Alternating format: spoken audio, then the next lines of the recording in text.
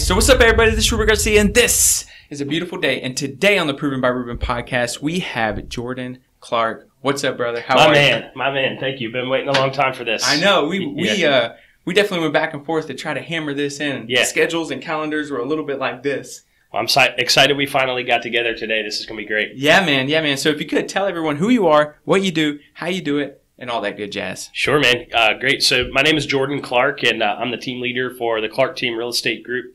We operate our business under the umbrella of Keller Williams here in the Raleigh market, and right. We serve the entire triangle. That's awesome. Yeah. So my primary function with the team is the lead listing specialist, and then coaching and developing our team members across the board. Awesome. Glad that you went there because we're going to get a little bit of context. So what did 19? What did 2018 look like for your business? Yeah, 2018 was a banner year for us. We ended up the year with 137 units for $35 million in sales. Woo. Yep. So awesome year for us, and we're looking forward to continuing to break records this year. So that was a record-breaking year? It was, yeah. I love that. We're fortunate enough to have had growth in our business ever since year one. Yeah. Every year. So really? Yeah. Do you know the percentage of growth? Last year we experienced 40% growth. What? Yeah. Dude, that's awesome. Yeah, 40% growth.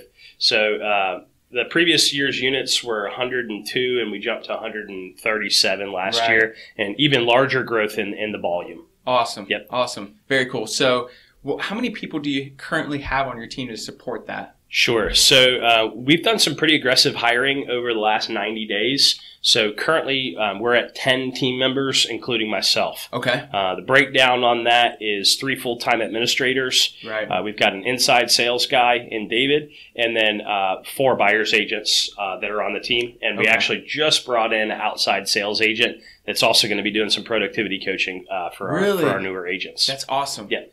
You know, and I want to go there with the inside and outside sales associates.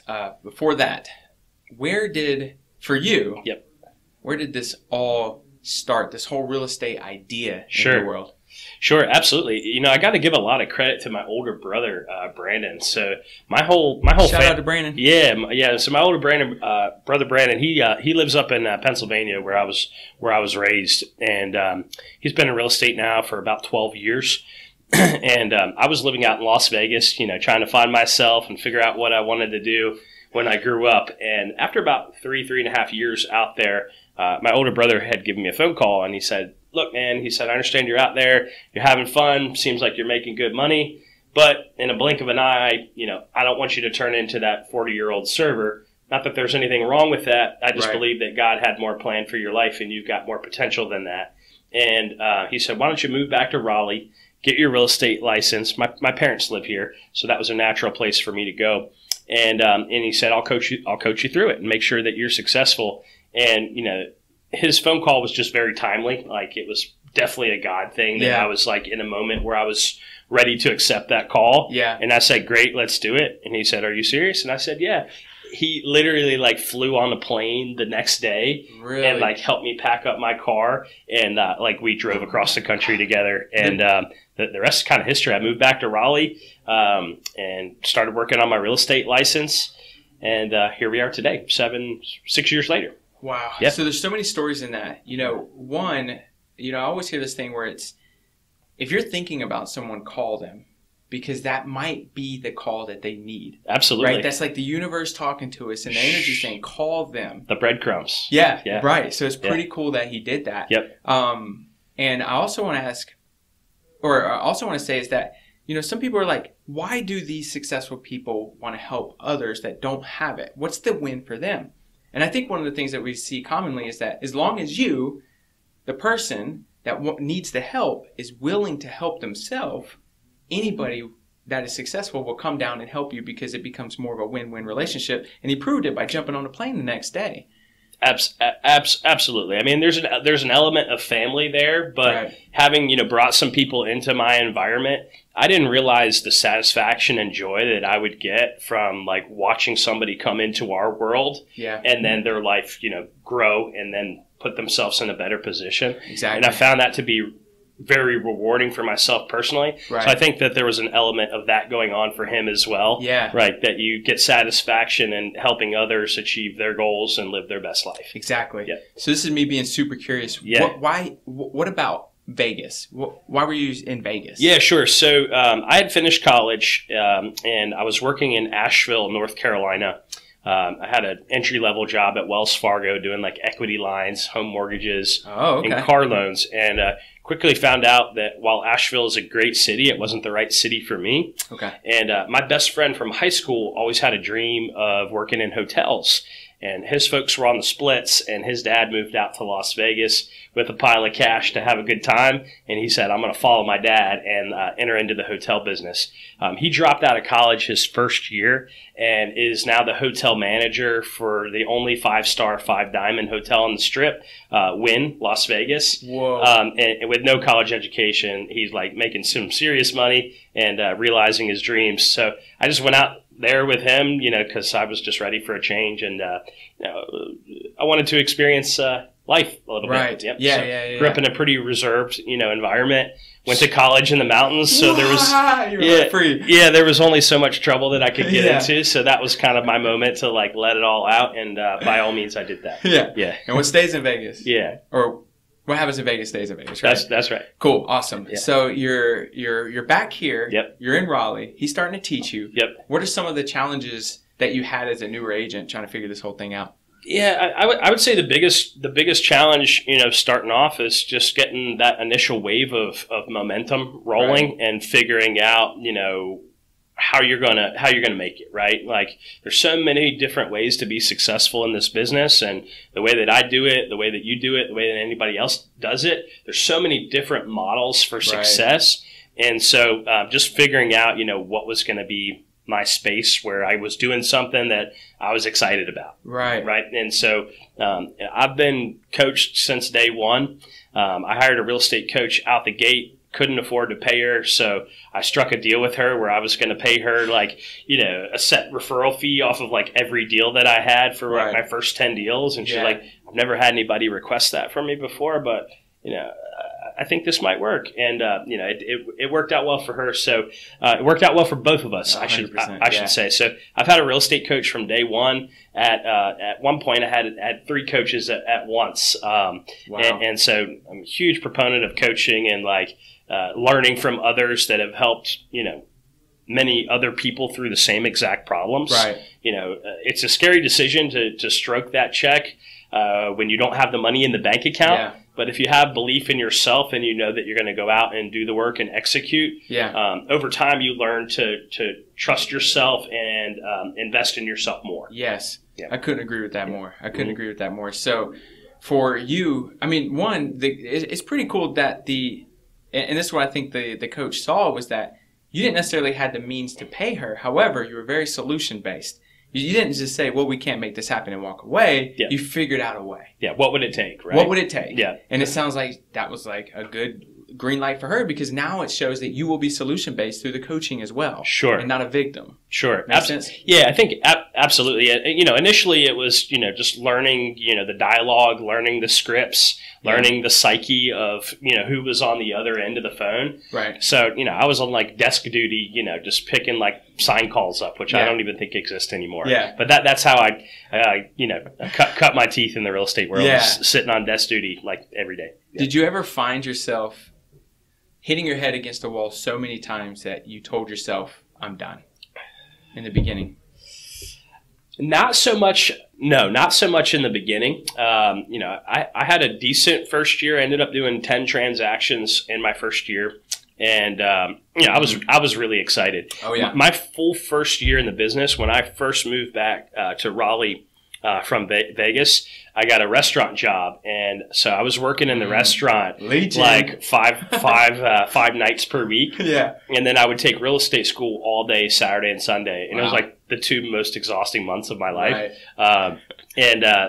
But I was doing that to make some money. And that's actually how I ended up meeting my wife. She was a bartender at a restaurant next door to that. Crazy. And so I used to go in there for like a beer afterwards, and that's how her and I hooked up. So so I did that for about 2 months. And so I was working in the restaurant and in real estate, like part-time on my full first year until I decided like to take that leap of faith. Right. And that's when I really started to see things take off in my business. Right. It was like the heavens opened up for me Yeah. the moment I had that faith to like let go of my like restaurant job where I was making like $300 or $400 a week. Right. And literally like within a week's time, I had like 4 deals on contract when I had done 10 in the previous 12 months.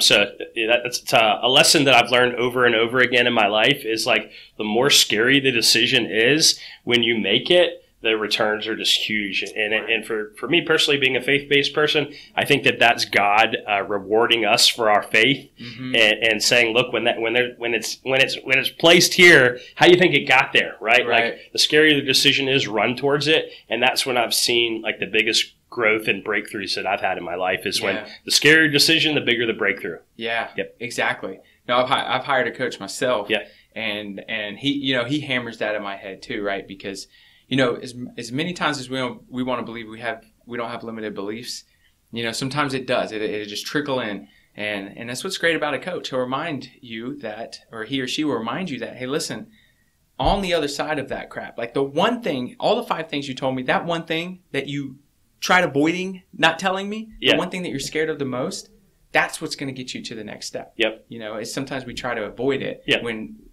we have no business trying to avoid it. That needs to be the one thing that we tackle. Absolutely. I used to think I had a great mindset until I met my current business coach, and he's realized that there's a lot of opportunity left for me to grow with my mindset. But that's a sign of a great coach. 100%. Somebody that can stretch you. Yeah.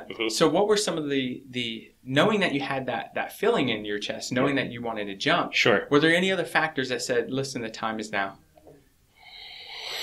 Yeah, I think that my wife and I, had plans to get married and had plans to start having kids. And so that was like a big thing. I'm like, look, I can't support that off of, a few $100s a week that I was making from the restaurant. And ultimately, I was just no longer passionate about that. I was all fired up in real estate. I had a great mindset out the gate that I was going to come in and be one of the top producing agents in the Triangle area. And I knew that was going to take a lot of hard work and effort. And I was terrified to make that decision, to let go of like $1,500 a month in pay. And so we look back on that moment with a lot of gratitude today. That's so cool. And I feel like there's a lot of people who are listening to that. Yeah. And are making that much, and it's just like, and hearing you and saying, maybe the time's right for me, but they're a little feared. What would you tell that person who's just a little feared to jump from that structure to something that's not as structured but has a banging reward? Yeah, I mean, I know it's a big pill to swallow, but I've learned this lesson time and time again is that you just have to run towards your fear, right? I believe that fear comes from the devil. And faith comes from God. And I believe that when we have fear in our lives, it's keeping us from reaching our life's destiny. And so when I initially have fear, I have fear, but then I've trained my brain to recognize that as an opportunity to level up and take my life to new heights. And so I just run towards it, right? Yeah. I've learned, like, I get excited when I feel fear now, because that means that I'm, going to have a breakthrough soon. Yes, you're about to grow. Yeah, and I run through it, and man, it's been a journey to get to that spot. But after you keep exercising that muscle, you start to like have confidence in God, the universe, yourself, whatever it is, that it makes it a little bit. I don't want to call it easier, but I guess easier to move forward in the face of fear. Yeah. Right. Nobody lives life without feeling fear. It's just the difference of, is it going to cripple you, or are you going to run towards it and move forward in the face of it? Right. Because you start looking at it you start recognizing it as opportunity. Like, oh, the door just opened, because I'm starting to get a little feared. I'm starting to get a little uncomfortable. The door's opening. I think the fear is the devil trying to keep you small and keep you no, from your life's purpose. Right. And then when we make that decision to move forward in the face of fear, it's God rewarding us for our faith. Right. Faith or fear. You choose. Right. So, yeah. I love that. That's my thoughts. That's awesome. Yep. So for you were hitting 10 deals. Yep. When did you know it was right to hire that first person? Let's do this. Sure. What was your first hire? Yeah, sure. So I took a little detour on my road to team building. So I started off at Caldwell Banker, did 10 units there my first year. My brother was a Caldwell Banker agent up in Pennsylvania. Yeah. So that was like a natural path for me to take, since he was going to be the one babysitting me during those first years. After my first year in the business, I was approached by a good buddy of mine from high school who actually started a professional sales recruiting business. And he was recruiting for one of the top teams here in the area. And I had an opportunity to join a 400 unit a year team here in the area, number 3 in our market at the time, to be a listing specialist. Right. And so I took that interview. I had no clue what I was doing there, because I had taken like 2 listings, and I was all of a sudden going to be like the right-hand man of this top agent here in our market. And I did that, and that was a really instrumental part of my growth. In that year that I was there, I ended up going on 80 listing appointments, pricing out that many homes, negotiating nearly that many contracts, and most importantly, getting to see the inner workings of a team, and not being like a systems guy by nature, seeing the inner workings of how all that flowed, so I could have a better picture of it in my mind when I did finally make the decision to leave that team and join Keller Williams. So I ended up putting up about 60 units for her business on the listing side. But part of my agreement when I went there is that I would still be able to grow my own kind of personal business under the umbrella of her firm. And of course, I had to give her role priority, which I did. But in my free time, I was working on my own business, and ended up doing 17 units outside of the 60 on my own, with like whatever was left in the gas tank. Right. And so ultimately, I wasn't passionate about being in that role long term, and have always had my eyes set on doing my own thing. And I guess the thought process there was, if I can do 17 on fumes in the gas tank, what does that look like when I put all my energy and emotion to it? And so my dad was a KW agent at the time, and invited me to a training. And, at the time I didn't realize I was being recruited, but I was being recruited. And he said, hey, come to this training, and as a thank you to our team leader for getting you a free ticket to it. I've heard this one before. Yeah, sit down with our team leader and have like a free consultation or something. So I did that, and the rest is history. Right. I joined Keller Williams, and my business just exploded. Yeah, absolutely. Yeah. So for you, what was the biggest thing you took away from that 400 unit team? Because you said you were able to see like the inner workings. Sure. What was the biggest takeaway that you took out of that? Yeah, it was really just the structure of like the different roles in it. Like coming from Caldwell Banker, the particular office that I was in, like I was the youngest dude in the office by like 20, 25 years. Right. And so a lot of these people who were solo agents maybe had like an assistant or a part-time assistant, but nobody had buyer's agents. Yeah. Nobody had ISAs. Nobody had runners. Right. So to see like the inner workings of the team, and like the different roles and the duties that they fulfilled, and just all the systems and processes that are involved with servicing that many clients at a high level. That was my biggest takeaway from it. From a skill perspective, too, just the amount of repetitions that I was able to get in a short period of time gave me the confidence to go to that listing table and compete, with some of the top brokers in the area. Right. Yeah. Yeah. I mean, that's awesome. I mean, because coming from Coldwell Banker too, if you had an admin, you made it. Yeah. Like, oh my gosh, they have an admin. Sure. Like, that's huge. Yeah. And to see the back end of everything that's involved to truly create a business. Yep. I mean, I'm sure you learned a ton from that. So you jump from that. Yes. Right? Yep. Because you just said, hey, listen, if I throw all my energy into this, what could I create? Sure. Talk to me about that first year. Yeah. Well, that was probably the scariest decision of my life, is to leave that team and run out and start my own thing. Yeah, and that's a real fear from a lot of people that are on teams. Absolutely. I mean, I was at a point in my life where I was making more money than twice as much money as I've ever made before in my life. And, for lack of a better term, I was being spoon-fed, business. I didn't have to go out there and hustle and find it. It was just, hey, go to this appointment at this day, at this time. But ultimately, I wasn't passionate anymore. It was like this really weird spot where I thought I was going to be satisfied and fulfilled because of the money I was making, but I wasn't satisfied with the work I was doing and the environment that I was in. Right. And so, having to give that up with one baby and then another one on the way, my wife being out of the workforce, and what did she say? Us not having a strong, financial foundation because of my poor life choices in Las Vegas.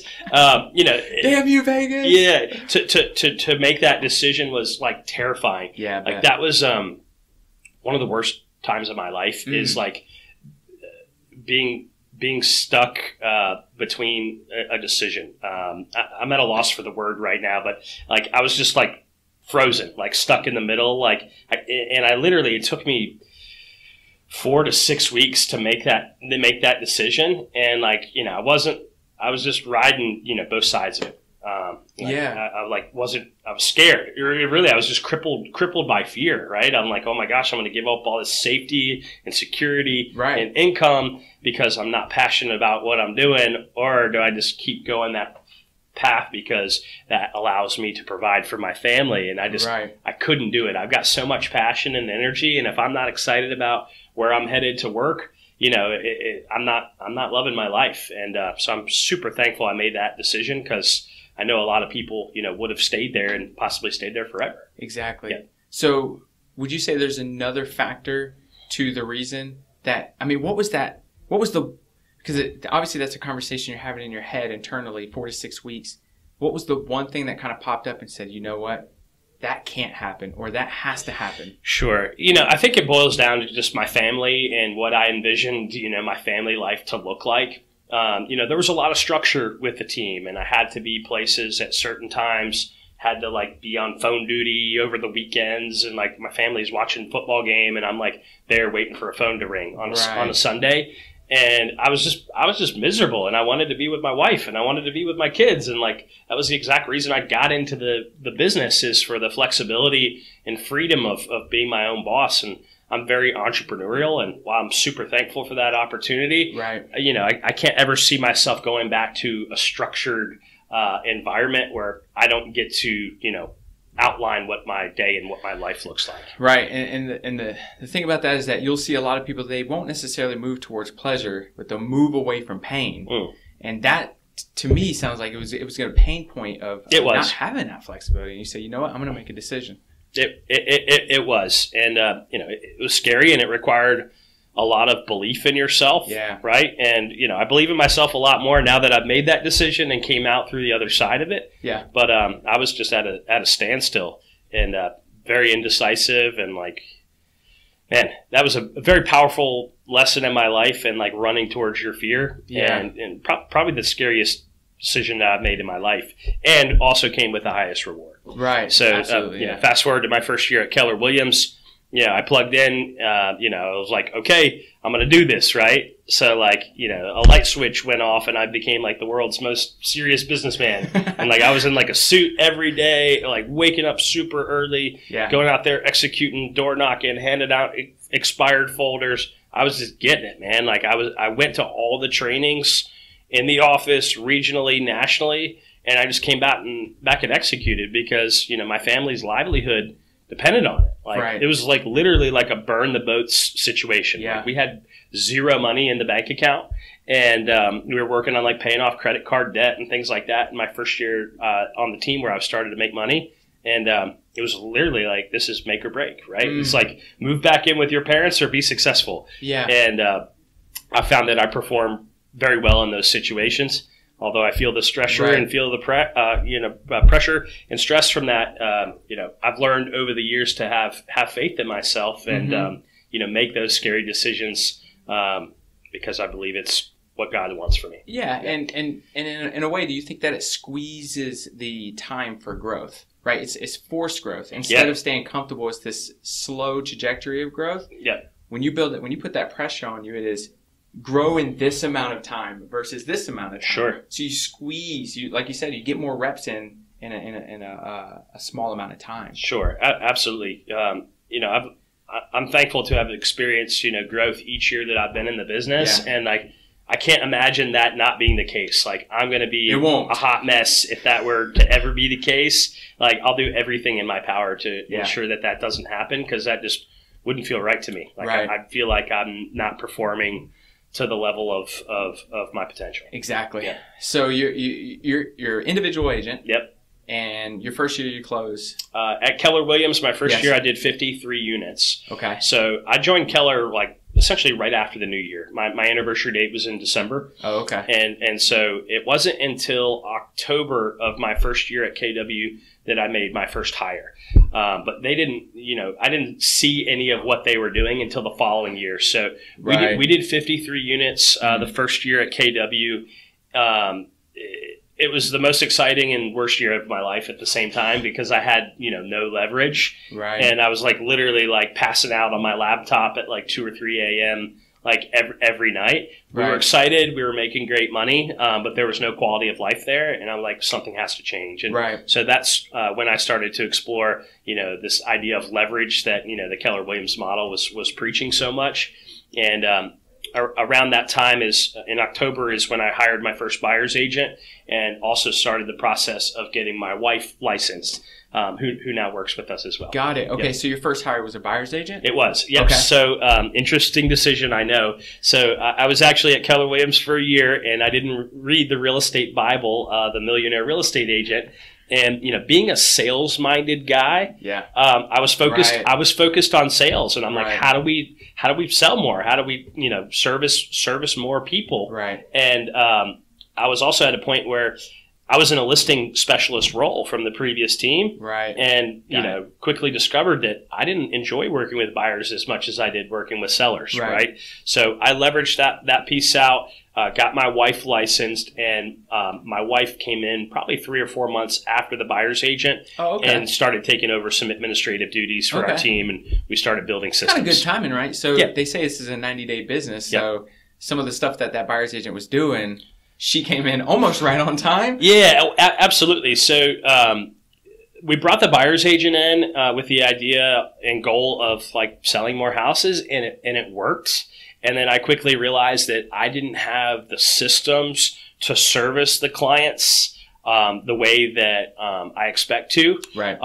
At least documented anyways. Right. And so it just made my world a freaking mess. Like I was laying in bed at night, like, did this get done? Did that get done? Yep. And then I got around some experienced KW people, and they're like, yeah, you're an idiot because you hired a buyer's agent before an administrative person, right? Yeah. And so we had to get that sorted out. But that was definitely an exciting but yet stressful few months because I didn't have the infrastructure with the systems. And man, like I'm OCD, I'm ADD, I'm a perfectionist, and I care a lot about my reputation and the level of service that we give to our clients. Yep. And so when those balls were dropping around me, it was just really eating away at me as a person. So we had to nip that in the bud. Yeah. So curious, how did you hire the buyer's agent? Yeah. I mean, like, what were you looking for qualities? Was it out of desperate? You were in just a desperate moment, or really, I was approached by them. Cool. Yeah, no, I was having some success in the office as an independent agent, and Keller's preaching the team model, and several people actually approached me about joining what I was doing, and they didn't know exactly what that looked like, but I sure did, and that was getting buyers off my plate as quickly as possible. Right. So I didn't really go through like a formal hiring or interview process.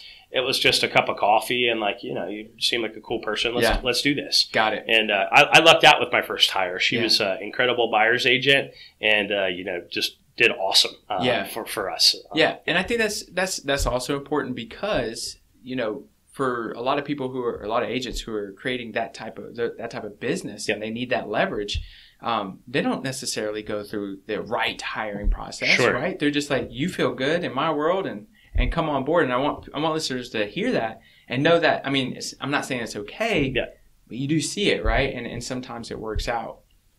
So with that first hire, like, admittedly, it was more luck than anything. Yeah. I had no clue what I was doing. I had no idea about leadership. I had no idea about hiring. Yeah. I was doing a half-assed job of managing myself, and now I'm expected to go and lead and manage other people. Yeah. The growth curve was humongous, and that's probably where I've experienced the biggest pain points and biggest growth in my business is with the leadership aspects of articulating what's in my head to other people that may or may not be wired the same way that I am. Right. And then just figuring out, you know, the hiring piece of it and like what to look for. Yeah. And now like I'll get in front of talent and like I can see it in your eyes. Yeah. Right. I can hear it by the way that the words that you use and your body language and the way that you talk. Right. Right. And where you like to spend your free time.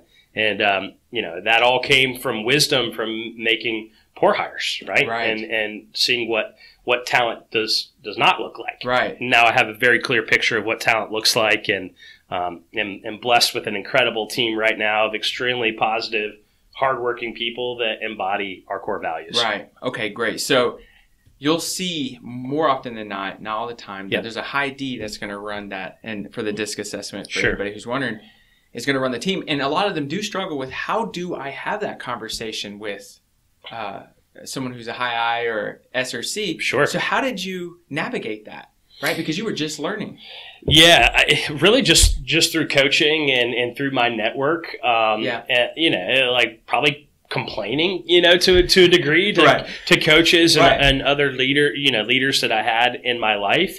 And I'll never forget, my coach came to me, and I think he was a little frustrated by my continuous complaining about the same problem. Right. And he's like, I need you to get something through your head. The people on your team are not like you. And I think we all have a tendency to view the world through our own lenses, but everybody views the world differently. Yeah. Right. And it's understanding that and recognizing that and just turning down the high D a little bit and taking time to get to know, you know, who's in front of you, you know, what's important to them, what motivates them. You know, it's not what I want for your life. It's what you want for your life, and how can we help you get there? Right. Was probably the biggest, you know, breakthrough I had in that arena. Right. Mm-hmm. So what do you tell that person who says, you know what? No, this is who I am. I'm not going to change who I am. And a matter of fact, my clients love me for me, and there's no way I'm going to ever bring leverage into my world, or a buyer's agent or an admin, because I am the person that gives the best service to my clients. Yeah, I mean, the first thing that jumps to mind to me is that, okay, great, you have a job and you don't have a business, right? And so agents that don't want to scale, don't want to grow, don't want to leverage, there's nothing wrong with that so long as that you're happy with it. Right. And what I've learned is that I love real estate. I love servicing our buyer and seller clients. But I'm more of a business person than I am a real estate agent. And what satisfies me most at this stage in my business is, you know, helping our agents hit their goals, right? Mm-hmm. And it's a little bit more control over your environment, because I'm hand selecting these people, right? And I'm spending more time with these people than I am with my family, versus, and so it's just a little bit more of a controlled environment where I get to pour in and develop people that I actually love and care about, versus, you know, random Joe Blow that called me off of Google. Chances are, in the world that we live in, they might be crazy. Yeah. And so, you know, I'm ready for more of a transition into a leadership role within the team, and I'm hoping that somebody rises up and can, you know, take over the listings for me, so that I can really focus on recruiting, talent acquisition, and developing the talent that we do have on our team. It's huge. And I talk to a lot of the team leads that I work with, and we talk about, you never really get out of a lead generation model ever. It's just lead generating for talent versus buyers and sellers. Exactly. And that's where my passion lies at the present moment. Yeah. I mean, you see, like Gary Keller, that's his jam. He is looking for talent, and he's working a lot on the business as well. Sure. But he's putting the right people through leverage in the right spots to execute that vision, right? It's everything, right? Having worked with talent and having worked with non-talent, it's a game changer. And I think one of the easiest ways to identify whether the people in your environment are talent or not is, after you're done having a conversation with them, how do you feel? Right? Do you feel energized and excited and amped up, or do you feel like you need a drink and like you want to let out a big sigh and like go take a nap? Right? And you know, positive people will lift you up, and negative people will bring you down. And I think it all has to do with energy, right? Right. And that energy doesn't go away, right? It'll compound. Both ways. So a super energy person will compound not only through you, but through your whole team. You feed off of each other. Yeah. Could you imagine the negative energy compounding and weighing and heavier and heavier and heavier? I've actually been there. I've actually been there in my real estate career, and it's crippling and it's very frustrating and it feels out of alignment. And 6 years in, we're just now, getting our core values out onto paper. We're just now, using those as a filtering mechanism for who we get into business with and who we stay into business with. It's huge. And, I'm more serious about that than anything because as a person that is as hard charging and cares as much as I do, like the environment is truly everything. And if I found that if I don't have the right environment to come to, that I'm not fulfilled and I'm not satisfied, and it truly does impact my physiology outside of the workspace. Like I take that home with me nights, I take that home with me weekends. My wife can pick up on it. It impacts my relationship with my kids, and that's exactly why I'm doing what I'm doing. So I've made a decision that I can't compromise on that anymore, even if it means taking a half step backwards because we've got to fire, get out of business with a high producing agent because they're not in alignment with us. I'll make that decision because it's that important to my well-being, physiology, and my beliefs in business. Yeah, and I'll talk to some people, and it's in essence you're taking one step back to take two steps forward, right? And what did you just do for the team when you have that fierce conversation with that agent and they leave the team, right? They have other opportunities outside the team. What did that just do for your whole team? Like the people that you're leading, they know now that you have their best interest at heart in the team, in the culture, right? But if you allow that person to stay in and kind of infiltrate and build a disease, you think talent's just going to hang around that and love in it and bathe in it? It's a cancer for the locker room, right? And if you're going to have a top performing team that goes out and wins in the marketplace year after year, I look at success in business no different than success in sports, right? It's whoever's got the best coach on the sidelines and the best players on the field is going to win the game, right? And that comes down to culture. It comes down to your core values and philosophy about life and business.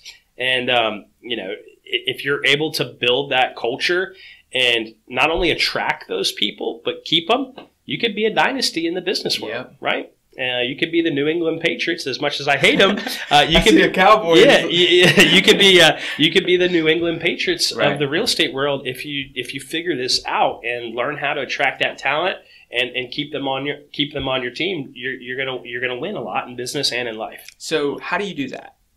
Yeah, how do you do that? I think it's just getting a crystal clear picture on what you want it to look like. And I think that's different for everybody. Right. I think it's spending a lot of time in reflection and figuring out what's truly important to you as the leader, and then just focusing on that and really using that as a filtering mechanism to make all your decisions in your business across the board. Right. And I think that once you identify those and once you start to focus on them, that like-minded people start to show up in your world. That's exactly right. I mean, I've had people like without real estate license that just like follow me on Facebook and are like, hey, I really like what you're posting. Like, I think that you and I have similar views of the world. Right. I'd like to have, a talk with you about like what it would look like to get my real estate license and have a career in real estate. Yeah. And those people are like naturally attracted to me, but it wasn't until like I focused on that. Yeah. Right. And now we used to work hard to recruit. And now like our best recruits are coming to us. Right. And like they're seeking us out versus us having to seek them out. And, that's an exciting spot to be in. Yeah. You guys have created that energy, right? Yeah. So if you could just do this for me, because I have a few of these clients who don't listen. So what would it look like if you didn't tell your story on social media, if you didn't tell about your wins, if you didn't do that cool thing with guess the price, right? Like if you didn't do those things, how much harder would it be for you to attract talent if you weren't telling your story? Yeah, I mean, it would be nearly impossible. Yes. Yeah. You heard it. Yeah, it would be nearly impossible. Right. I mean, we've all got, friends on our Facebook they just sent us a friend request and like, yeah, they look like an interesting person and we've got 80 mutual friends. So all just add them, but we don't know who they are. I mean, Right. I've got 2 guys on my team right now that fit that exact description, and like, you know, God put us together for a reason. Yeah. Like, they're good, hardworking people with a positive mindset that are learning based Yep. with a great attitude, and that's exactly what I'm looking for, right? Yep. I can look past skill for somebody that has a great mindset and is learning based, and you know, comes to work ready to work, right? Yeah. Like I can work with you, Exactly. right? And you know, a person that's extremely skilled but doesn't have a good mindset, like there's going to be friction. We are not going to be in alignment, and I'm not going to be, you know, having momentum in my life. You know, when you're out of alignment with the people that you're in business in, it's a strain, and you focus on that. And when you're focused on that, you're not focused on your goals, and you're not going to give your best version of yourself to your family, your business, or your team when that's the case. And so it's absolutely mission critical to the health of your business and yourself. Hashtag mission critical. Yeah. I love that. Where energy goes, energy flows, right? That's right. And you're right. And if you do have that bad seed, and your energy's going there, you start to lose focus of the goal. Absolutely. Yeah, I agree. So yeah, that's me. I think I'm leaning on it, and I'm making it go back and forth. So I apologize. Yeah. Hopefully you can edit that out. Yeah. I gotta find it and then edit it out. Yeah. So you are at you built a business, you have the buyer's agent, now you have the admin. What was your next hire and why? Yeah, we continued to build out you know, the buyer agent department. So to me, I could make a lot of sense out of bringing people in and teaching them how to work buyer leads, right? And so that was something that I started off as with a young agent, is like really focusing on like those scripts on how to move the random internet buyer lead forward or the random sign call forward. So my belief at the time was that, hey, look, if I just bring these people in, I can tell them what to do and I can tell them what to say, and they'll be successful. And that worked to a certain degree. Yeah. But we also had some failures and bumps in the road along the way, right? That's just not the way it works. Right. You know, you truly have to have you know, talented people with similar views of the world and similar views of business if ultimately you're going to make that thing fire on all engines. Yeah. And so we continued to do that, but we struggled. And so the business continued to grow, but I wasn't feeling like it was growing to the degree that it could have. Right. And man, one of the biggest headaches that I've ever had in my business is to try to have this like internet lead gen based model where we're generating a bunch of buyer leads and expecting my buyer's agents to be the ones to successfully navigate those. Right. And, you know, my coach who I've been with now for 3 years, amazing, Craig Zuber. What up, Craig? Yeah. he said, man, we got to quit talking about this. He's like, here's the deal. He's like, you're trying to grow this big machine, this big engine, right? Think of it like an assembly line, right? And you've got one person working 2 different pieces of the assembly line, and the assembly line's breaking down, and you're the owner of the plant, and you're pissed off about it. Yeah. What you really need to do is hire another person to work that one piece of the assembly line instead of having one person work 2 different stations of it. Right. And you know, that's the time that I crossed paths with David, my ISA, and he completely solved that problem for me. Yeah, he completely solved that problem for me. Behaviorally speaking, you know, he was, you know, suited for that job, but also just the fact that that's his one thing. He owns that, right? Right. Where attention goes, energy flows, right? Like he was the guy that was in the office, that was behind the computer with the headset on, and that was his job description. And he was, 1, behaviorally suited for it, but 2, also accountable for it. And to expect buyer's agents that are out in the field that are supposed to be going on appointments, writing contracts, negotiating repairs to manage, you know, hundreds of internet leads a month. Was just something that we fell flat on our face with, and I carried a lot of frustration around because I'm like, I'm investing in these opportunities, but they're not treating them seriously, and you know, they just weren't behaviorally suited for that. Exactly. And so fixing that, has allowed for explosive growth in the buyer side of our business. Right. Because he's focused on inbound internet inquiries. Right. That's awesome. And just to, so ISA and OSAs, right? Yep. So one of the things I've heard that it's a really cool word or a title change that you could use for that is a high ticket closer. Okay. It's a high ticket closer. For some people, they've heard ISA and OSA and telemarketer or whatever for so long that it just got a bad taste. Yep. It's like you're a high ticket closer. I like that. Anyways, that was one thing I picked up on talking to someone else, and I was like, you know what, that'd be the next thing that I put in, just a small shift in words. Yeah, and mindset, right? And mindset, right? I mean, because truly, are you a high ticket closer? Yeah. Yeah. Absolutely. Huge high ticket closer, right? Yeah, hundreds of thousands of dollars. Sure. It's setting the stage for that mindset too. And, Exactly. and as much as we'd like to think that it's not, title is a big deal to people. People wear that like a badge of honor. Exactly. And I think that sets the tone for the role. So appreciate you sharing that with me. Absolutely. So that is one of the breakdowns that you see.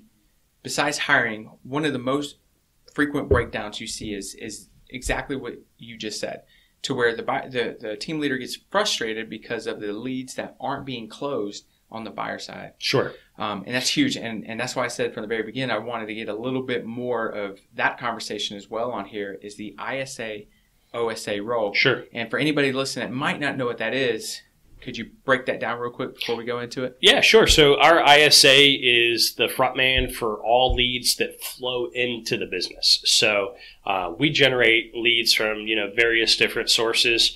We're heavily invested in internet lead generation, so we play the Google pay-per-click game. I'm thankful that as of last week, my Zillow spend is the lowest that it's been in 4 years. Slowly trickling out of that? Yeah, we used to spend like close to $3,000 a month on Zillow. Yeah. And now I'm at $350 and I feel great about it. Mm-hmm. But we generate leads from there. A lot of sign calls with the amount of listings that we take. Nice. We do a lot of Facebook target marketing and stuff in Facebook Marketplace. Perfect. And all those leads just naturally flow into our database. Yes. The ISA is on duty Monday through Friday business hours. He sees those pop up, has great, less than 5 minutes response time. And, he's working to find timeline motivation and demonstrate the team's value to these random strangers that, don't know us, don't like us, and don't trust us at this point in time. So he's done an incredible job with that. Yeah. It takes a really special person to come in and do that role and understand the percentages and say, look, here's 100 people. 95 of them are going to tell me to buzz off, right? And possibly be nasty to me. Actually, definitely will be nasty 100%. to me a set percentage of the time. Yeah. But it's finding somebody that knows that in that 100 there's going to be 5, and they can continue to power through those no's and turn that into a model. And so that's when. Right. Not only did we bring the ISA in, but we also changed, the entire structure of how we handled the buyer side of the business. So up until we had the ISA, and even shortly after, we were still running out and like meeting people at the house and showing them homes without agent representation, without being pre-qualified. And again, my coach, was really applying some pressure to bring that in-house. And so currently, I would say 90% of the buyers that we meet with are in-office buyer consultations that are signing agency with us and have at least like started a conversation with a lender. And from an efficiency standpoint and just not wasting your time with tire kickers or people that have an agent but they're at the beach and they pretend like they don't just so they can get in and see the house. Yeah. I mean, that's deflating, right? Yes. And so, having that for our agents has really, sharpened up their funnel and made them way more efficient so that they're, not wasting time, not wasting gas, but more importantly, not coming away from appointments feeling deflated because they should have never been there to begin with. Yeah. And so that's really when our buyer business took off, is the combination of in-house ISA, but also transitioning into the in-office buyer consultation. Right. We've experienced some tremendous growth, and I have no doubt in my mind that is absolutely the model to follow if you want to build a great, high-powered, high-energy, efficient team. Exactly. Yep. That's awesome. So oh man, where's I going to go with that? You said like 3 great points I really wanted to jump on. Oh yeah, so not only are they saying they're not only saying no to the people like you said that are tire kickers, right? The people who want to look at homes. They're saying yes to the people who truly need them now. Yes. Like they need your help. And for you to spend all that time with someone who doesn't need your help and just wants to kick around and just look at great countertops. Yep. Right?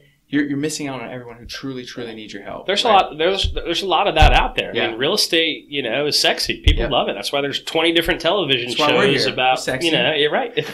Fix this, flip that, right? Like it's a hot topic. People will look at real estate that have zero intentions of buying it or zero ability to buy it. Right. And they will absolutely waste your time. Right. And everything is energy. And so just being hyper aware of are the things that you're doing and your systems built around keeping your energy in a high state, right? Yeah. Or are there things that, are bringing you down? And, same thing with like me on the listing side of the business.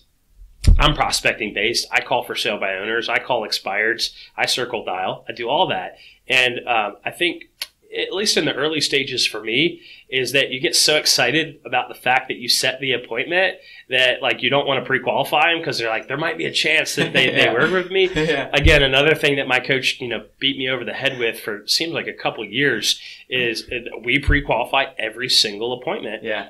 I'll tell you, last year, my listing business grew by 30%. And I went on a third of the appointments that I did the previous year, and my quality of life was like 10x better, right? Like, because I wasn't wasting my time, right? When you're probably very time conscious as well, right? Like, if you're wasting your time, there's no more defeating feeling to an entrepreneur that understands, what their time is worth and what their dollar per hour needs to be in order for them to hit their goals. And like, I would ask the hard pointed questions. And if I didn't like the answer, I'm canceling the appointment. Right. Or I'm referring it out to one of my competitors. Yeah. Right? Like, you should call, right? Perfect. And I hate that it took me as long as it did to learn that lesson because I've experienced, the quality of life really and the higher state of energy that comes with like truly going on qualified appointments that, hey, if I come out to the house today and everything I say makes perfect sense to you and you feel 100% comfortable and confident that I can sell your home, would you be prepared to get the process started with us today? Yeah. And if their answer to that is no, I keep going with my pre-qualification script, and then I revisit that before I get off the phone, right? Like, hey, earlier you'd mentioned that if I come out today and you said no, tell me more about that, right? And that's where the magic comes out, right? And, sometimes based on their response, I'll cancel the appointment, and sometimes I'll go on it. Like, hey, I promised these 2 other agents that I'm going to meet with them as well, and I'm not going to make a decision before that, right? I'm going to still go on that appointment and try to get them to make a decision before they meet with those agents. Sometimes it works, other times it doesn't. Yeah, absolutely. No, and I'll say that you probably appreciate your time a lot more because you went through that hell of just constantly going through appointments and not really committing to the process, right? Yeah. Now you appreciate this so much more, and you appreciate the time that you get back, right? Yeah. Because you actually went through the crap. Yeah, you know what I mean? Absolutely. It's really just about protecting your mindset and protecting your energy. Yeah. And I don't care who you are. If it's 95 degrees and 98% humidity in North Carolina summer, and you're throwing on a suit to go out to an appointment that's 45 minutes each way, and then you get there and they're like have no intentions of listing their house. No bueno. You can't help but to go to a bad spot, right? And so it's just impacted my energy, my physiology, my health, like really everything. It's been incredible. Yeah. And I'm glad that it changed because it needed to change. Yeah. Right? Like, you can't be the best version of yourself when you're, like, upset and pissed off and feeling deflated. It's crazy. I mean, we're having a business conversation, but I'll say that 90% of our conversation has been about mindset and energy. Yeah. And talent. Yes. To protect your mindset and energy. Yes. Isn't that funny? So, not really funny. I guess we see this a lot, right? Yeah. I mean, Gary says that, once you figured out how to sell $6 million in real estate, he said, if you're not a millionaire, it's because you suck at hiring.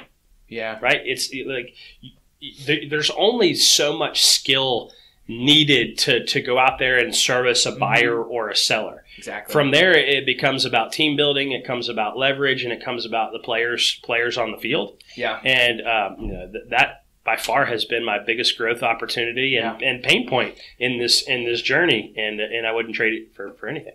One of the things that we've systemized in the businesses that I'm working with is talent search, because it's a numbers game.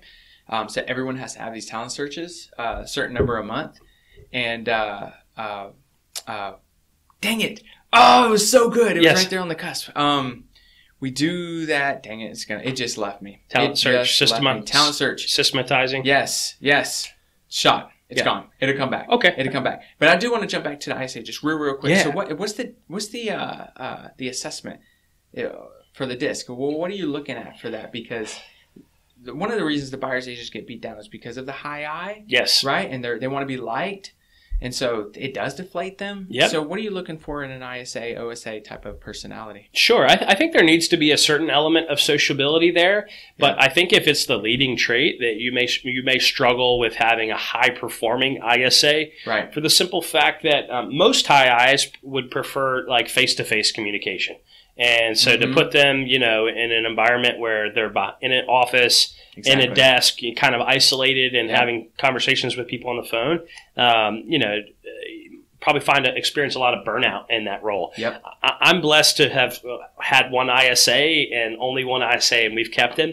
We've tried to make that second hire a few times, and we failed miserably. But I just lucked out with my first guy. Yeah. Now that I've had a chance to reflect on it, I think that his SC. SC?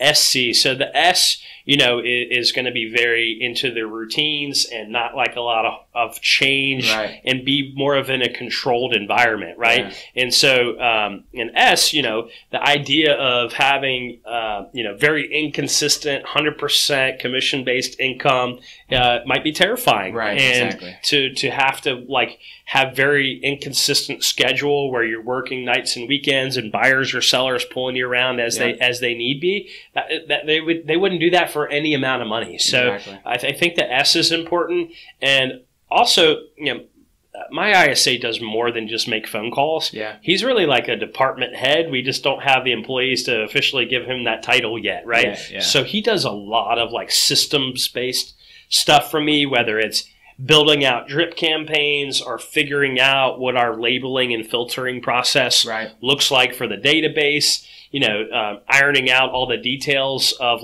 bringing the buyer consultation in-house and how those appointments are communicated, conversion rates, set to held ratios, return on investment for lead sources, all of those things. Yeah, he's killing all that. So he's not like your textbook ISA. He's really like a lead gen department head that happens to still be making phone calls and also carrying that other job description. Right. So he's hiring for me as well too, reviewing resumes, conducting interviews for the first layer, and then I get involved after that. But I really appreciate his skill set with the systems, I think are critical in that role, because it's very system heavy if you're going to get that up and running at a high level. Right. Yeah. No, I love that. Actually, I was working with a SC in the productivity coaching world. Yeah. Coached them out of the program because they weren't enjoying the sales part. Yep. They joined a team, became the ISA, and crushed it. Yeah. Broke all-time records in that role. Yeah, I think for the ISA, which is like the inbound person, that SC does really well. They're warm, they're comforting, right? They're steady, consistent, and they're methodical, right? Because a lot of these people you're having to follow up with for 6 to 12 months or more. Yeah. If you don't have systems in place, you're going to fall flat on your face. Yep. Right now, switch gears and go over to the outbound sales agent. I think you need somebody with a little bit more aggressive. Yeah, exactly. Yeah. So I think although I haven't perfected that hire yet, in my mind, what that looks like is like a CD, right? Yeah. So somebody that's very systems based and methodical, but also has, that oomph to them where, they're going to be able to go out there and face that rejection and move, from one prospect to the next without loss of enthusiasm. Right. Because, my picture of it is you need to be a little bit more aggressive, calling on for sale by owners and expireds than you do opt-in internet leads. Exactly. It's a little bit easier and more friendly of a phone call to make. Yeah, absolutely. So for you guys, where are you currently at this year? Yeah, so this year we are at 20 million. May 2019. Yeah, we're at 20 million paid and pending Awesome. for the year, and I want to say we're hovering. Man, we have 30 closed and approaching 30 pending, so about 60 units Awesome. into the year, and we're a lot of new hires. I mean, 3 of the 10 people on the team have been here less than 60 days. Right. And so we're just now starting to see the benefits of their pipeline, playing out. Right. And across the board, the entire team is catching some momentum. Yeah. Mainly in part due to the learning curve, but also we're at the peak of the spring market right now. And this year, for whatever reason, seemed to be a little bit of a slower start in years past. Yeah. But I'm fully expecting growth this year in our business. So that's awesome. And so now I'll tag on to what I was saying about the talent. Yeah, sure. Because we're talking about talent. I knew it'd come back to you. Yeah. Bing, went right back. So one of the reasons why we scale it too is because obviously we've heard it a ton, and we're thinking that, I need to stay off this table, is that there's a shift coming, right? Yeah. There's a shift. We don't know how bad, but there's a shift coming. Sure. Now, we know what to do during a shift. Yes. And one of the best things that you can have in your arsenal is having talent, right? Talent will make it through a shift no matter what. Absolutely. They'll do whatever it takes. Sure. And that's why there's high focus and scalability in the conversations we're having with talent. Sure. Absolutely. Talent is everything. And while I've only been in business for 6 years, so I haven't experienced a shift yet. Right. Same. I got in 2013, right? But I've been around a lot of people who have been, a lot of people in my network and key leaders. And, their mindset about it has given me confidence that we're going to be just fine and actually thrive in a shift. I mean, the numbers make sense to me. You look at the bottom of the bottom, from the top of the top, you went to around 5 million annual home sales in the U.S. to 4 million annual home sales, a 20% reduction. Right. And I've been told that the realtor boards on a national level will decrease by 30 to 40% during those downturns, right? Yep. And so somebody's got to absorb that extra market share from the person that's doing business with their brother, sister, cousin, friend that maybe isn't the best choice in the marketplace, but they feel obligated to use them. Yep. So I feel like the teams that are proven and top producers in the area are going to pick up that market share and come out the back end of it with a stronger, more profitable business. Right, exactly. And it goes right back to your mindset. When there's an obstacle, there's an opportunity, right? Absolutely. It's for the obstacle for everyone else. It is the fire in your belly, right? Because it becomes opportunity for you to take more market share. Yeah, I've been told that everybody has the oh shit moment for about 6 months until they're like, it's just a little blip in the market, until they realize, no, this is actually a shift. Still going down, and then they freak out. And if they're selling 6 houses a year and they go to 2 and they need that for a living, they're probably going to have to punch out of real estate and go look at something else to do, unless they figure out how to lead generate. Right. Yeah. So where are you guys heading? What's the vision? What's the next step for you guys? Sure, absolutely. I mentioned earlier, I view myself now more as a business person than I do a lifetime realtor. Yeah. And so I'm really just excited about continuing to bring great people into our world and help them achieve their goals. So my main objective right now is to be able to punch out from production and really put a strong focus on dialing in our recruiting and hiring systems, and then making sure that we have proven, systematized ways of getting agents into production as quickly as possible. Right. I've got my administrative team also currently working on building an operations manual of all of our systems and processes across the board, from new agent onboarding to hiring to lead generation. These are the scripts that we use, to the email templates, to contract to close, and everything else in between. And with the end game being that we want to expand our business into other markets. Yeah. Cool. For me, I can just make a lot of sense of that in my head, where I believe that every agent, they'll find a point in their business where they start to experience diminishing returns on their rate of growth in any given market, because real estate's a relationship business. Right. And it's impossible to have relationships with everybody. Right. There's always going to be that person that has to use their brother, sister, cousin, friend. Yeah. Right. And so I believe, let's say once our business gets to 100 million, in my mind, it's going to be easier for our business to go from 100 to 120 million. That's exactly the number I was thinking. Yeah, and do 10 in 2 other markets versus gain an additional 20 million in our market share. Yeah. And in every market, there's low-hanging fruit, right? There's the expireds, there's the FSBOs. I can run into another market overnight and set up a area-specific website where I can send Facebook traffic to, or I can send Google traffic to. And while we're still selling in North Carolina, I can have my inside sales team and my outside sales team calling from right here across the hall in Raleigh into Wilmington, into Charlotte, into Greensboro, wherever we want to go. And to me, that's just the biggest opportunity that there is right now for somebody that's business minded that wants to expand. It makes a lot of sense in my head, right? Now it just becomes about building out the systems and then finding that one talented person that's going to work with your buyers and sellers in the market, have our ISAs and OSAs, shift their focus to that market or build out that team so that they can focus solely on that market. We can run contract to close right across the hall from anywhere in North Carolina here. And I would say that those two things, being more of a focus on leadership and development of existing team members, and then expansion of our business into a couple other markets. So my main goal is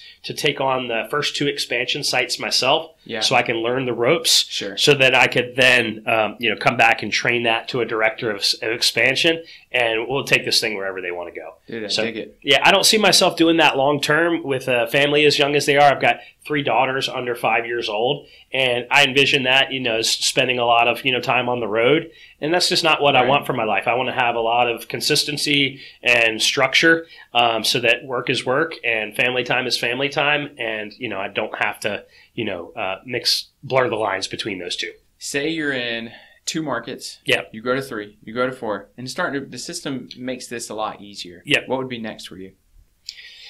I think I'll continue to look for leadership opportunities and other businesses, right? So we're actually going to be rolling out like a education-based business here shortly, where we're going to be doing like webinars, seminars, and starting a mastermind group. So that's a big area of passion. Now, ultimately, I'm looking to find a platform where I can help the largest number of people possible. And it's really just identifying what can we best help and serve people with, finding that voice, and then finding the audience to broadcast that to. Because I believe we have a lot to bring to the marketplace. And I think there's a lot of people in the world right now across multiple industries that want that knowledge, right? Not everybody can jump into real estate and do the $1,000 a month coaching for lack of resources or for fear, right? They may feel more comfortable in like a group setting, or may feel more comfortable in like a lower cost, like monthly mastermind type deal. And I believe that over time I'll be able to influence and help a lot of people with their goals. I mean that goes to if you look at it, the blue ocean strategy, right? I mean that's huge, right? There's a huge market out there for that. I was listening to a podcast 2 weeks ago. It was with Tony Robbins, and they said that when they went live, they said that the self-knowledge business or self-education business, where people are able to watch webinars and videos from the comfort of their own home, $350 million business a day. And Forbes is projecting that that's going to be $1 billion a day within the next 5 years. And it makes perfect sense to me. I mean, like, I've gotten more out of the half day, classes that I've been to at Keller Williams and beyond, than I have in my entire college career for a fraction of the cost. And those are like real life skills that I can, use to like advance myself and my family and my business. And for a fraction of the cost. And I think that the traditional education system is toast. Yep. I really do. It's going to be more like specialization, finding your voice, 100%. finding your passion, and then like finding those people out there that are doing what you want to do, and modeling their behavior and getting into that environment. So I was going to jump on that. And now I'm not. Yeah. Because you said it perfectly. That's exactly right. That's I was having a conversation with Jake Dixon about that, about what coaching is. Yeah. I mean, we look at it as the real estate world. And if you look at it in a mechanic world, if you look at it in a plumber's world, yep. right? If you look at it in other industries that the colleges are like, come to us, you got to take these 6 classes before you can actually take. And you're like, what am I going to take these 6? Oh, for a degree. Sure. Oh. When they're going to be so specialized with the mentor, the one who really killed it at the game, then they're going to go to that one person. Yep. They're going to pay them to teach them exactly what it takes with no fluff. Let's just get there. Sure. And it's all going to be in those coaching packages and products. 100%. Sure. It sounds like you listened to that same, webinar as I did. It's people are craving knowledge, and there are growth-minded people across all sectors, across the entire world. And it's never been easier to get in front of those people and find like-minded people that want to learn and want to grow. And, if you've demonstrated any level of success or knowledge in a certain arena, there are people out there that are willing to listen to you and willing to pay for that, just despite your limiting beliefs. Yep. And we were talking about the other day, like one of our new hires, this guy was like on tour, like opening up for this major band, and like has like 200,000 streams a month on Spotify and Apple Music. And I'm like, dude, once we get the real estate division of this open, like we could teach people like how to play guitar. We could teach people how to promote an event. We could teach people how to have a successful merchandise table at their event. Yeah. And you can find an audience for all of these things. Yeah. My buddy across the hall, David, he loves like growing cucumbers and tomatoes and things like that. Why not put that on that video? Find that niche market, right? And this could be an extra business that we can work on, in our free time, right? That it's just exciting spot to be in, and it's scalable. Yes, it's so much more. Matter of fact, when I was getting tapped out in coaching, I had 52 clients. Yep, and I was like buckling at the knees a little bit. And when I hired my new coach, he was talking about the scalability of it, and you're right though, limited belief. Because he's challenging me to put a premium on this price, right? Yep. And one, I'm like, I feel a little uncomfortable. Am I worth it? Am I worth it? Yep. And he's like, well, tell me just, great coaches, right? Sure. Questions, here we come. Sure. He's just like, tell me how much one commission is. And do you think that you can make them help, or you can help them make one commission? Sure. Yeah, of course. Yeah.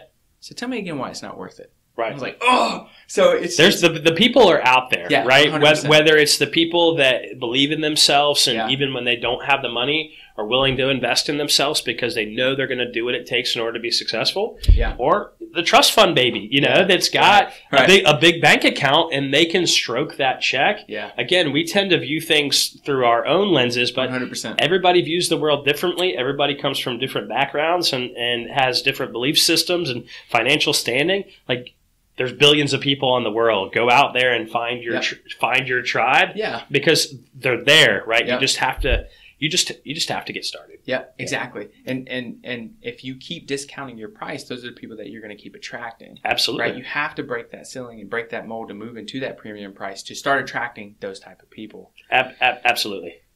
Okay, so I'm going to ask you a few quick questions. Do you have time? Yes, just a few more minutes. Yep. Okay, so then I'll just skip to what profession other than your own would be fun to attempt?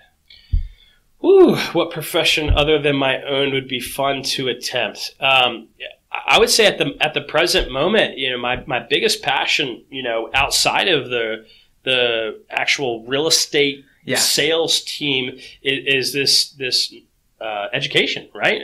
Like sharing, my knowledge with the rest of the world and helping people grow that want to learn and grow, right? And there's nothing more exciting than that, than finding an attentive listener that can connect with your message and improve the quality of their life.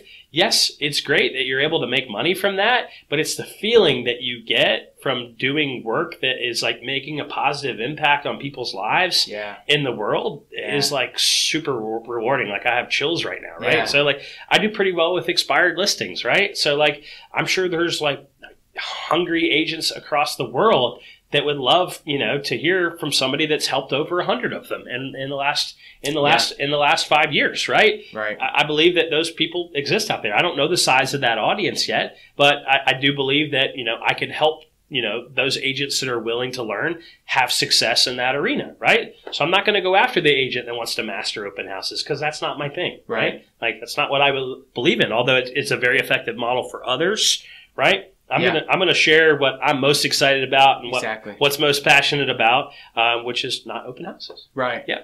Yeah. Outside of that, I'm a foodie, so my wife and I have definitely talked about setting up a restaurant bar that does like specialty cocktails and like tapas menu, and we've been keeping like a recipe book of like stuff that we've cooked over the year. They were like, oh my gosh, that would be so great in our restaurant one day.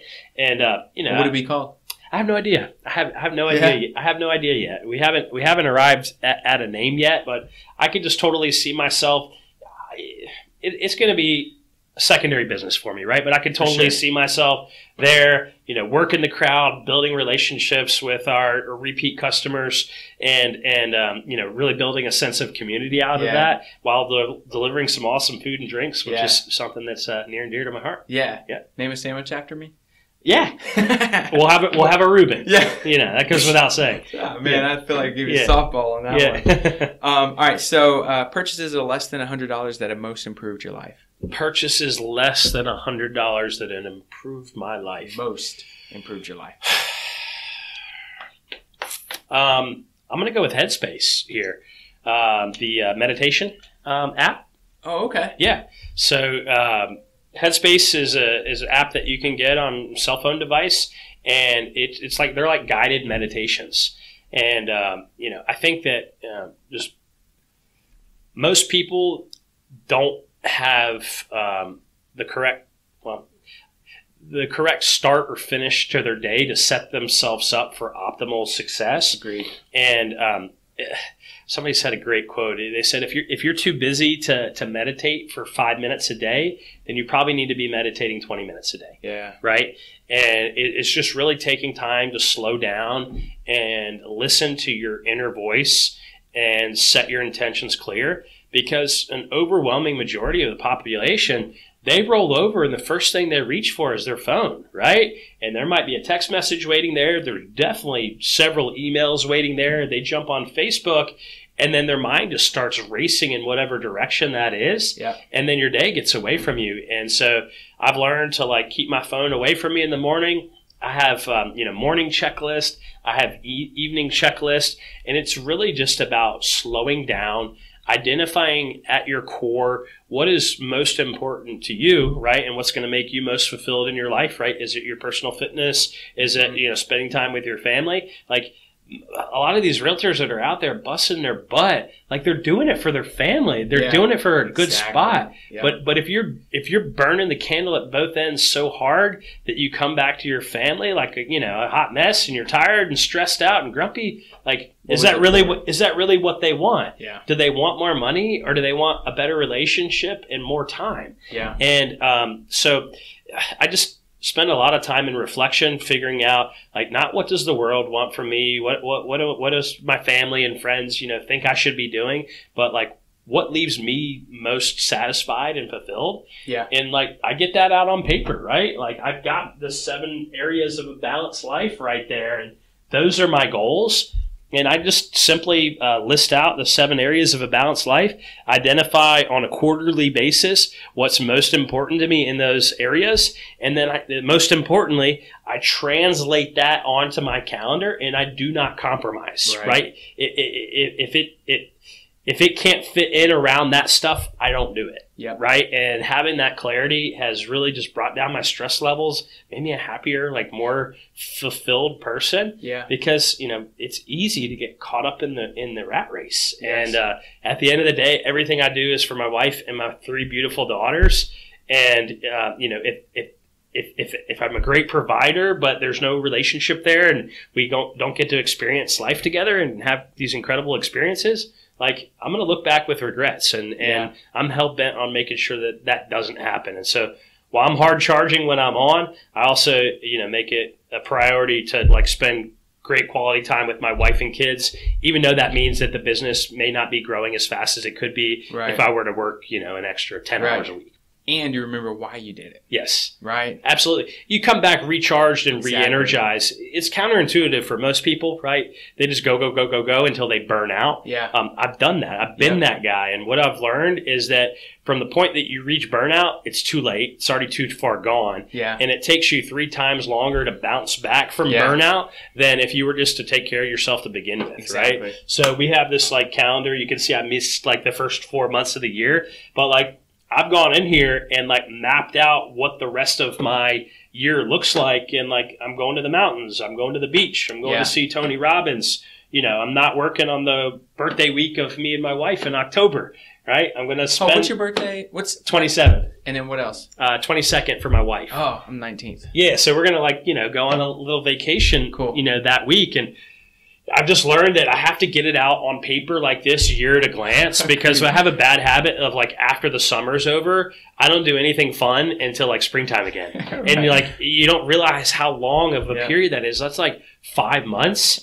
And in this business, you're getting calls, you're getting texts, and while you can try to build a bunker, you're still not, or at least I'm not 100% insulated yet. Yes. Right. And so that's a great start, though. Yeah. We work hard, right? Yeah. We work a lot of hours, and we're, available a lot, but that comes at a cost, right? Yeah. So making sure that you have strategic, plans, time off in advance to protect your mind and protect your body, and make sure that you're putting focus on what truly is most important to you is absolutely important. I love that. Yeah. When I'm working with my clients, it's our first meeting is just that. Yeah. Plugging in personal stuff they love to do, hobbies. Yeah. Yes, 100%. Because, and people have heard a my day, why day, just a day in the month that you just kind of just stop. Sure. And you got to recharge, because, man, one of the biggest things that I when I stepped away from UPS was because I was seeing divorce, I was seeing depression. Sure. I was seeing like health issues. And it was like, when I knew I was going to get into real estate, I knew that was the reason I left. So that had to be something I protected in real estate and carrying it on to my clients. But really cool seeing it here. To me, it means the world to me. I love that. I love that. It's everything, man. Yeah. And I've experienced the burnout several, and it's just not a good spot to be in. It's like crippling when you get to that spot and you're not. While you think you're helping, you're not, right? Yeah. When you're coming back to your family at 60%, when you're coming back to your team at 60%. You're better just to recharge and come back at 90%, right? And you're going to gain much more momentum, although you're working less hours. Agreed. Right? You're going to have more brain power, more great ideas and opportunities are going to pop into your head. You're going to be a better leader, husband, and father. Yep. And that's, again, counterintuitive for most people. They think working more is going to produce more results, and it's not the case. Well, I hope they listen to this podcast, right? Yeah. So 2 more things. Yes, sir. Where can they find you? Where can they find me? So I'm most accessible on my Facebook, news feed. You can just early in the morning they can reach you. Google. Jordan Clark. You're welcome to find me on Facebook. For our real estate business, you can find us at sellingraleighrealestate.com. My cell phone number 919-901-5080. Very cool. May take me a while to get back to you, but I always respond, and just look forward to helping anybody that feels like I can. Provide some value to them in their life. I love that. Yeah. So last question. Yes. What question do you have for everybody who's listening right now? Yeah, I would just say, what are the biggest problems that you're facing in your life and in your business right now, and what would it take to help you move forward, right? Like one of my favorite questions to ask is like, people like go from screeching halts to like all in, and then they fall on their face, right? And I think it's important to like knock over that first domino, right? Mm-hmm. And that sets you up to get momentum and build a plan where you're going to ultimately be successful. So the question I'm always asking myself is, what is one thing I need to start right now? And what is one thing I need to stop, right? And I keep that in front of me until I'm able to accomplish that objective. Right. And then when I do, I move on to the next thing, because there's always the next thing. Right. Right. And it's just, never settling for where you're at, and, this constant desire for wanting to grow as a person, that keeps things keep things moving along for me personally. Yeah. Hence the Tony Robbins event that you're going to, right? That's right. You're going to walk on, Cole? Apparently. Yeah. Yeah. Is this your first one? It is. Awesome, man. Yeah. Awesome. I've heard great things. So Yeah, I'm absolutely. pumped up. Yeah. And it's in Dallas where I was born, so I'll have a chance to connect with a lot of family. Yeah, I love that. I love that. Well, thank you so much for Yeah, taking man, the dude, time this out was great. today. Yeah. Absolutely. I really appreciate it. Yes, sir. Trust that you guys who are listening are not only going to listen, but you're actually going to put some of what you learned here into action. Thank you so much again. Until next time. Hey, thanks, Ruben. Of course.